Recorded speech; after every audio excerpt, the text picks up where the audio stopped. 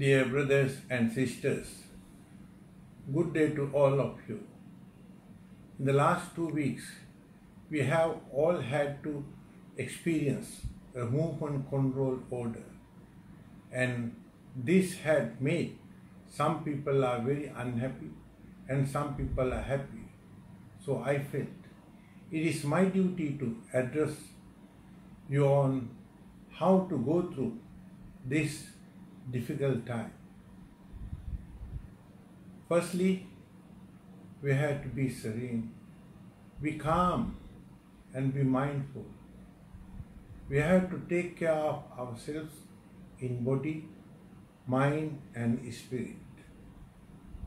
Find a quiet corner of your home and spend a few minutes reflecting on oneself. Share and radiate your loving kindness to yourself, your family and neighbors, and to those who are working around the clock to keep us safe. Focus your mind on good and positive thought. Tell yourself the coronavirus pandemic can be overcome.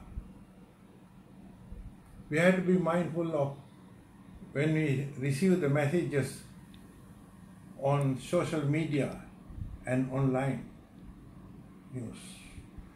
We have to be careful and go through all the proper information and only pick the positive and uplifting news, like a patient recovering from COVID-19 virus.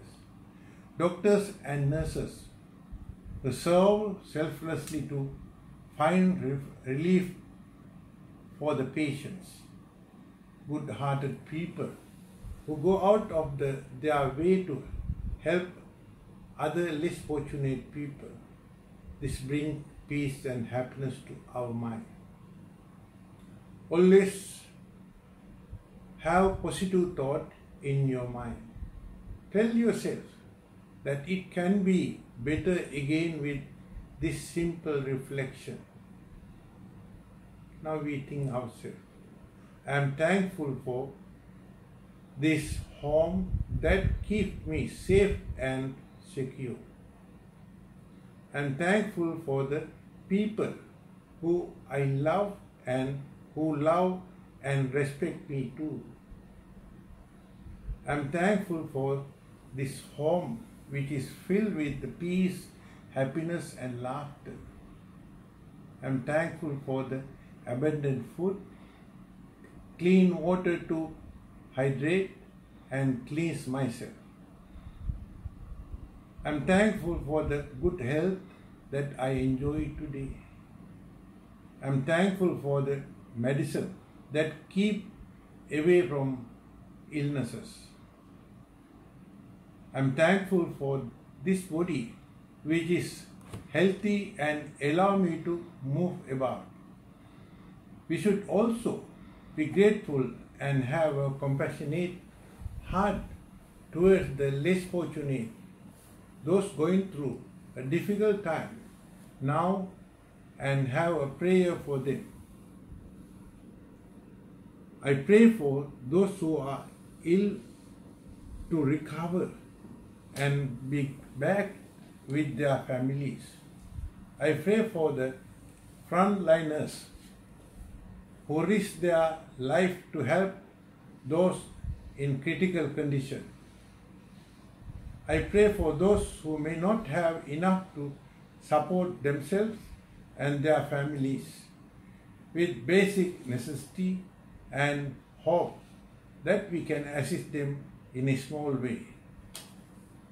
I pray for those who separated and cut off from their loved ones due to unfortunate circumstances and to be reunited with them. I also pray for our government leaders and healthcare professionals to have a clear vision and have sound advice to lead us out of this difficult time.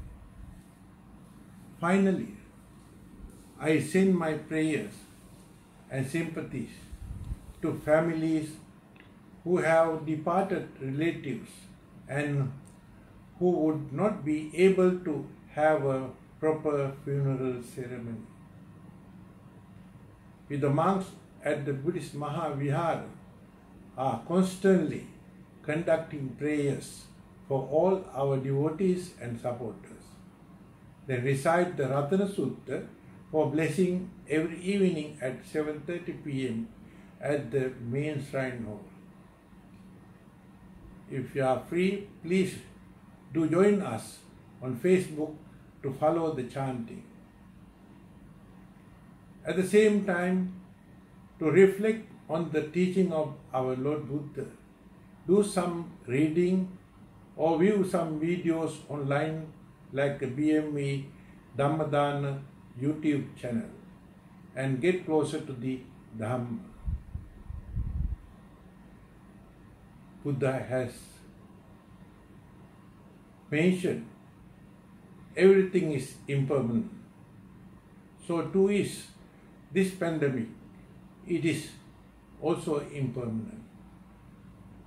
We will get out of this difficult time together in due course. Be happy, be mindful, be confident, be safe. Sadhu, sadhu, sadhu.